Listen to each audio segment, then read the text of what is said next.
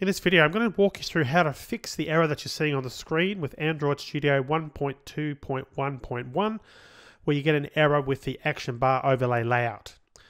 And as you can see on the screen there, the following classes could not be instantiated. And it's android.support.v7.internal.widget.ActionBarOverlayLayout.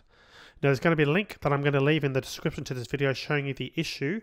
Apparently it is going to be fixed in a future version, but here is how to get around it now so you can be up and going. First thing you want to do is go into the build menu and rebuild your project.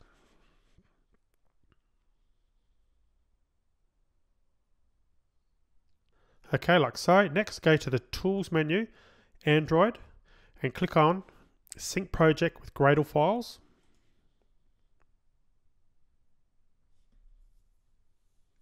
Then lastly, come over here to the refresh icon, which is in the toolbar above your layout, and click on refresh.